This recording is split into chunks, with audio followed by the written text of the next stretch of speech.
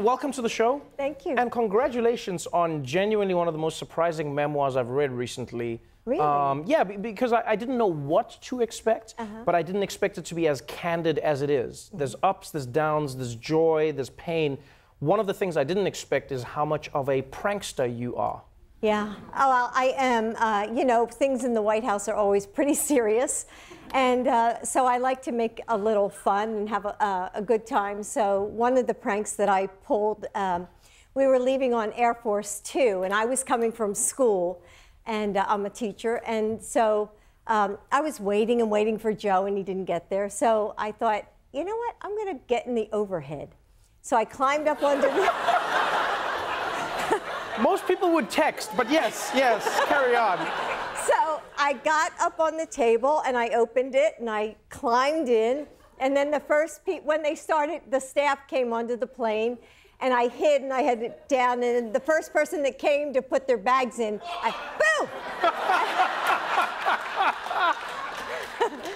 And he screamed for like 20 minutes.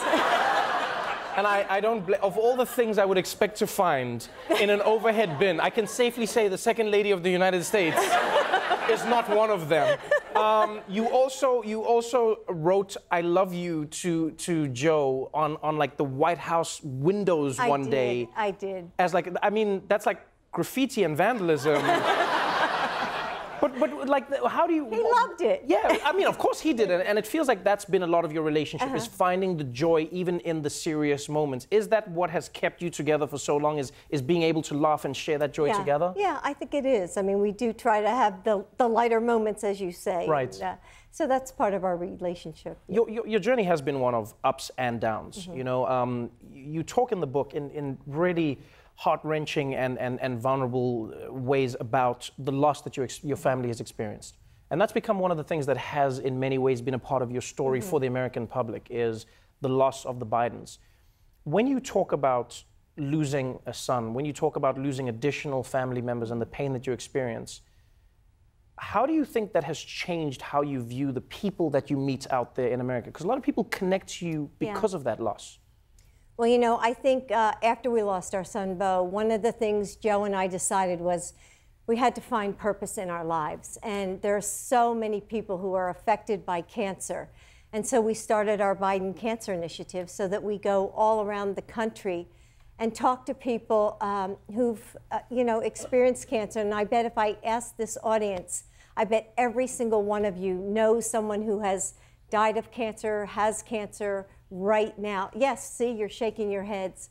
So we've tried to find purpose and, you know, break down the silos and bring people together and get information out to people. You connect with the people on that level.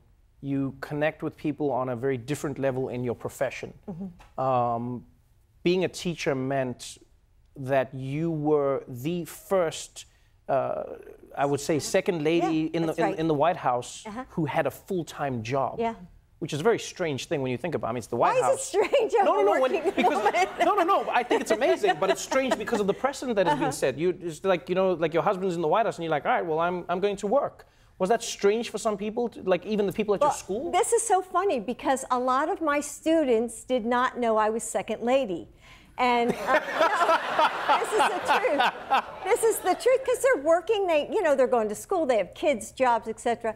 So I can remember the end of the first semester. I was giving a grade conference, and a woman came in and she said, "Dr. B, I saw you on the TV last night with Michelle Obama."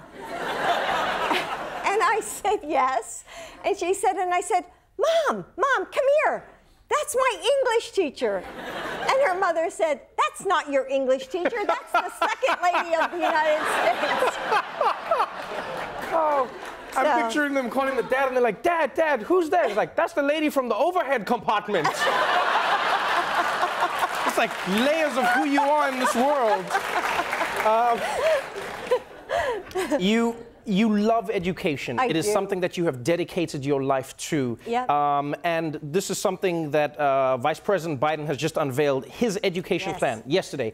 What was interesting, though, is that it states that educators deserve a partner in the White House. With President Joe Biden and First Lady Jill Biden, you'll get two. That's right. That's a very clear indication that you won't just be a passenger in this journey, you would be a co-pilot in discussing how America treats and shapes education. What do you think needs to be done? Because clearly it is broken right now. Yes. What do you think needs to be done? Well, the one thing I say to Joe all the time is that, you know, we have to make our education policy teacher-centric. You know, the teachers have to give the input. We can't be like looking at them and saying, okay, this is what you have to do. The teachers have to be saying, this is what we want. And so we want a Secretary of Education who's a teacher.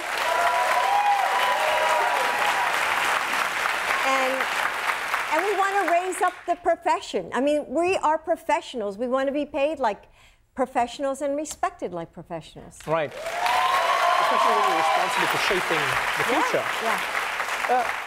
Some have said that they think America needs to shift the way it thinks of education. You know, I won't lie, I've been shocked by how college-centric America has been or is. You know, it seems like that's the only path you can take, when in many countries, for instance, Germany, they've shown that vocational training is as important, as lucrative, and I mean, I think it means that their workforce, kids that leave school there join the workforce at a rate of 80%, and in America it's below 50%.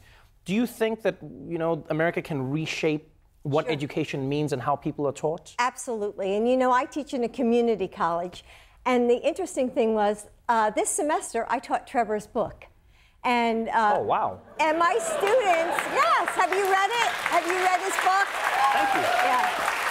So my students loved the book, and I got the Audible tape, and they listened to it, and they loved Trevor's mother. Loved her because she was such a strong influence on him and gave him confidence and faith and believed in education. Right. And we all said we want her as our mother. So, right. You know, But they also loved me. I'm from reading the book. I'm assuming. No, they loved your mother more. I hate to tell you. All right, let's move on. Let's talk about what is looming over the Biden household right now, and that is the campaign. You are beginning on a journey. It is really because it's such a big undertaking. You have embarked on this journey 2 times previously. This is your 3rd time. You know how hard it is. You know how taxing it is. You know how invasive it is. You know how vitriolic it is going to be. Why would you do it? Why do you think Joe Biden should get back into it? And as his running partner, I mean, not his mate, but the person who's going to be on the campaign trail with him, like, are you guys ready for what's about to happen to your lives? Well, you know, the last 2 years, people have been coming up to me in the supermarket, in airports, wherever I go, and saying, your husband has to run, your husband has to run. And we weren't going to run, but then we kept hearing this, you know, this sort of rhythm, this roll. And so we started to think about it. And then we called our family together. We spoke to our children. We got our grandchildren all together. And we said, what do you think? Do you think Pop should run for president? And because it's going to be nasty and it's going to be hard. And if you don't want Pop to do it, we will not do it. And to a grandchild, they said, Pop has to run. He has to change the direction and bring people together and stop all this vitriol in this country. When you look at... Thank you.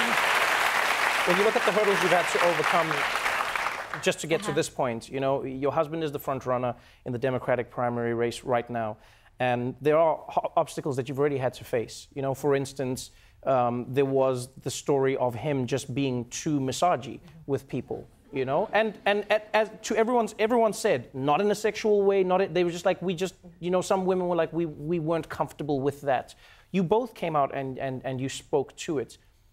Do you think that it is strange or fair that sometimes you will get asked about things that should be asked to your husband, or do you think that's part of the game? No, I think that's part of it, and I think, look, you know, it took a lot of courage for women to step forward and say, you know, you're in my space, and Joe heard that, and it just won't happen again. I mean, he heard what they were saying, and so that's part of it. I mean, when you run together, and I'll be out there with him on the campaign trail, because I really do believe myself that he will make the best president. So I'll be out there.